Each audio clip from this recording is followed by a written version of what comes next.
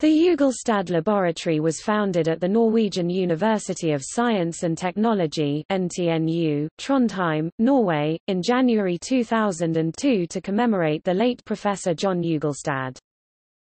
The laboratory specializes in surfactant chemistry and its technical applications, emulsions and emulsion technology, preparation of polymers and polymer particles, such as the monosized microbeads, and their technical applications, plasma chemical modification of surfaces and silica-based chemistry.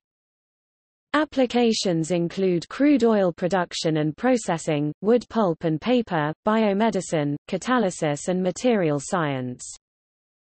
The main purpose is to raise the national level of colloidal science.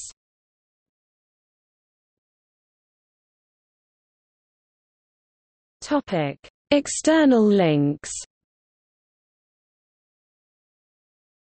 Official website.